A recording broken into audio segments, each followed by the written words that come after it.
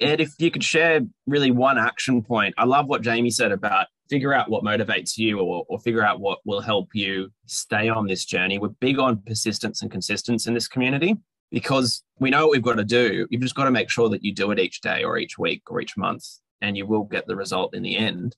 And everyone's different. So, Ed, it's overwhelming. I know I was pretty overwhelmed when I started with this. There's so many different aspects to the journey. You've already said that, look at each of the 7 divisions and withdraw methodically from those. And that's a really great one. Do you have any other action points, maybe just one action point that you'd suggest taking next to act on this discussion? If someone hasn't really even thought about their business as a passive investment or as a business, and it's more that they go to work and they have a bunch of people who help them do their job and they've got more of a job than a business, can you share where should they begin? What's the first step they should take? I guess the hardest thing, we all grew up as grinders. We all grew up doing the work. So it's really easy doing the work. And for some of us who are now running our businesses, we enjoy doing the work. Okay, yeah. So there's a tendency to want to do the work. But that's okay as a practitioner and you've got, unlimited amount of time.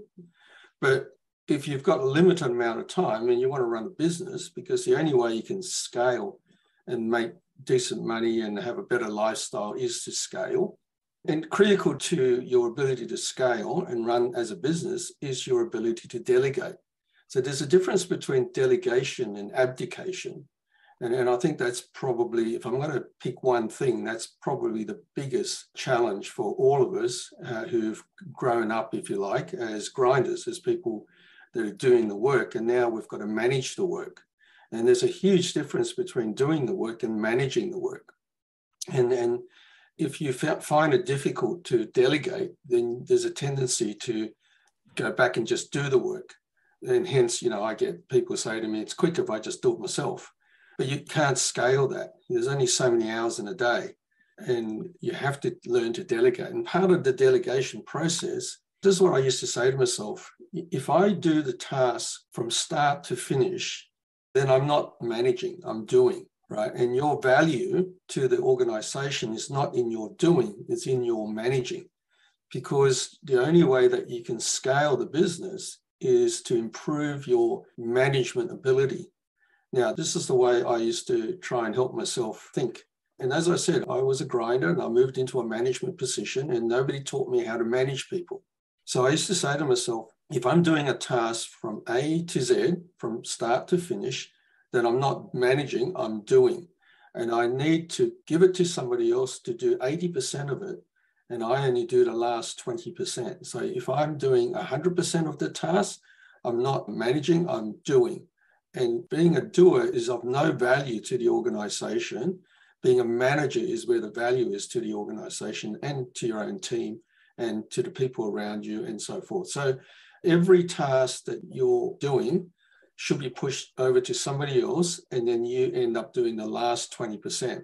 And if you're not doing the last 20% and you're doing it from start to finish, then you're not managing, you're doing. So it's as simple as that. So try and think of it in those terms, and never do a task from start to finish. All your tasks as a manager should be done by the team, and you should be doing the very high levels, the checking, reviewing, and the last 20% of that job.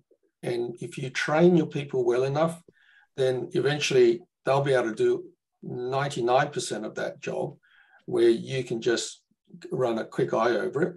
Or if you're the owner of a business and you've hired a client manager to do the work, then you do 0% of that work at all. So the whole team is doing it from start to finish. So if I was going to pick one thing, I'd say learn how to delegate and not abdicate, and learn that you're a manager and not a doer, and that it's not quicker if you do it yourself, but it takes a little bit longer to train someone, and it takes a bit more patience, and it takes consistency and the right kind of thinking. Because Tim, you know, and I know, even in our own firms and in your firm, and when you're coaching other firms, you know, the hardest thing to do is to get the owner to let go and to delegate and to manage and not do. But then you go to the client managers, and, you know, it's one of the hardest things is to get the client manager to let go and push the work down. Yeah. And they just want to hang on to it for several reasons. One, they don't understand, right, that their value to the organization is to push the work down. They might like doing it, so there's a tendency to hang on to it, but that's not their role. As a client manager, if you're doing some administration work or some production work, you're getting paid a lot of money to do a very low task activity. You'll either cost the client a lot of money, right, because you're charging an accounting rate for an administration task, and or the organization is going to write that time off because you've gone over the budget, because you've misallocated resources to get that task done. So if you manage your work, you work out the resources that you need to get that work done. You don't jump in there and do it yourself. That's very, very costly to the organization. Great point there, Ed, on delegating and pushing down the work, not just at the owner's level, but all throughout the organization.